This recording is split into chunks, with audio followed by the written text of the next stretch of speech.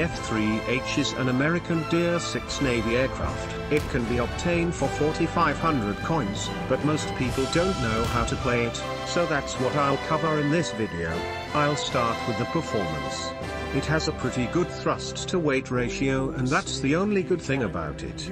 The top speed, roll rate and stall speed are all average, and the turn rate is pretty bad. Now let's talk about the offensive armament. You get 4 Colt Mark 12 20mm cannons, which are the same guns as on the A4E. With no upgrades you get 480 bullets. With fully upgraded guns you get 600 bullets. You also get access to the AIM-9B, and this is one of 2 planes at this tier that can equip 4 of them. And finally, let's talk about the upgrades. First, you should upgrade the engine and wings. You're gonna need that extra engine power and turn rate when energy trapping. Then you should get the pilot and gun upgrade. Upgrading the guns is important for anyone who's bad aim.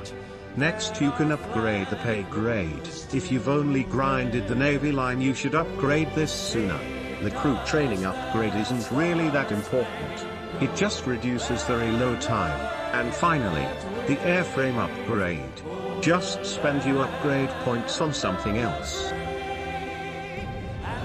Now I'll show you how to energy fight in the F3H. The first step is to climb to at least 5,000 meters while going 800 kilometers per hour or faster. As you can see, a MiG-15 has fallen from my energy trap.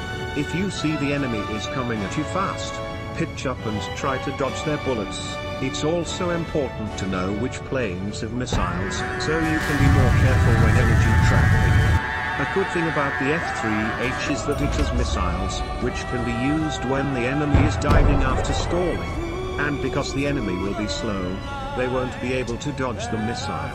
Now for the important part, do not try to energy trap MiG-19s or F104s, they will be able to easily catch you, and since they have missiles and you'll be slow, you won't make it alive out of the situation. And finally, here are some things you shouldn't do in the F3H. Number 1, turn fight.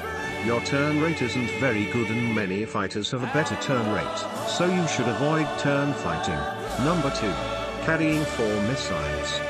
Carrying this many missiles will worsen your performance, so if you're gonna carry missiles, carry only 2. The third thing you shouldn't do is energy trapping MiG-19s and F104s, which has been mentioned before.